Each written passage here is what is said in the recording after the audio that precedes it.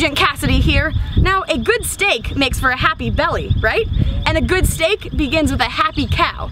So we have traveled all the way down here to Uruguay for a very important mission. Right here is where the journey of Boloco's grass-fed beef begins. First, let's get one burning question out of the way. What the heck are we doing in Uruguay? Couldn't we just get our steak from the US? Isn't buying local always the right thing to do? Are we really doing the right thing? We were hoping to find the answers in Uruguay. Meet Dana Ehrlich. He's watched and studied how cattle are raised in both the US and South America.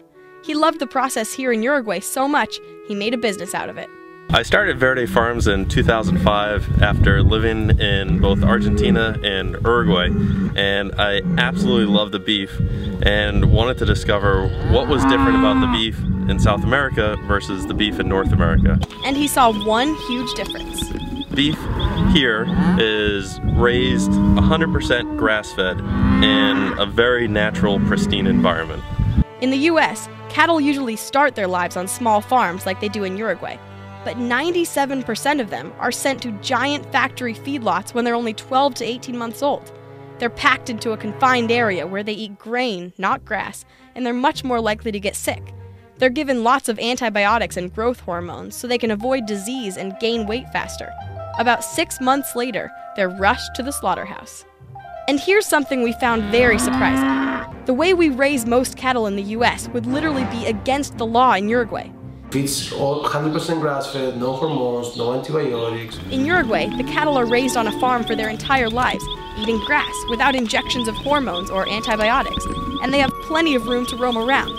On average, each cow in Uruguay has 2 acres all to itself.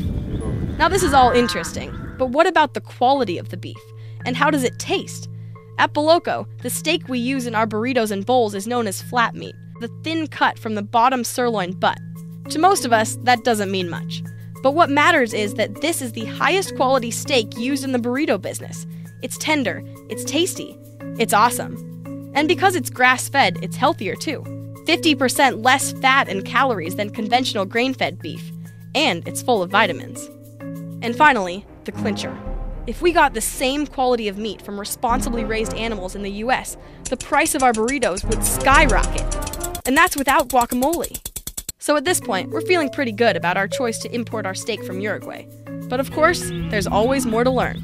So the cattle live a happy life here on the ranch for about 2 to 3 years. But the reality is, in order to get inside Boloco's delicious burritos, they have to head to their next destination, the slaughterhouse. Welcome to Taquarembó, a city 5 hours north of Uruguay's capital, Montevideo, and just south of the Brazilian border. In this plant, they slaughter 1,100 heads of grass-fed cattle each day, making steak, hamburgers, beef jerky, and other beef products. It's pretty intense in here. So intense that we're going to spare you most of what we experienced because we don't want to unnecessarily upset you. But inside the plant, we did learn a lot. First, we learned there are slaughterhouses with workers who care deeply about animals, like this one. It has a strict animal welfare program, monitored by a government employee, but it goes much further than that. There's an animal science expert named Temple Grandin. Her autism allowed her to somewhat relate to the feelings cows were experiencing throughout their lives and leading up to their death. Her findings have led to massive changes in many slaughterhouses all over the world. She visited this very plant in Taquarembó in 2004 and 2008 and helped them make positive changes for the sake of the animals. She made simple changes, like having the cattle walk in a curve rather than a straight line, which makes them less stressed and more calm.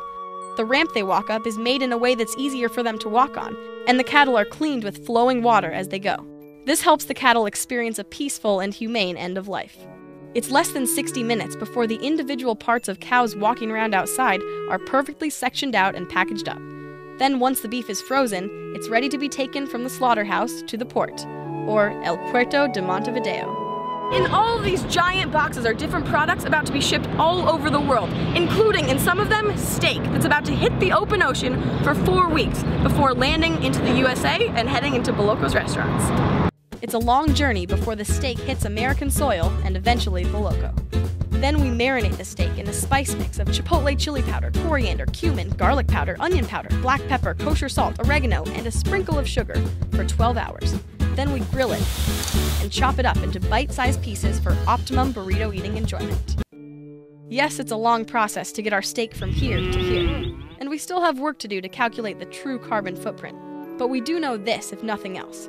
Our friends at Verde Farms and in Tacuarembó make it possible for us to provide you, our guests, with the highest quality, most delicious, most tender, naturally and responsibly raised steak option possible, all at a price you, our guests, can stomach.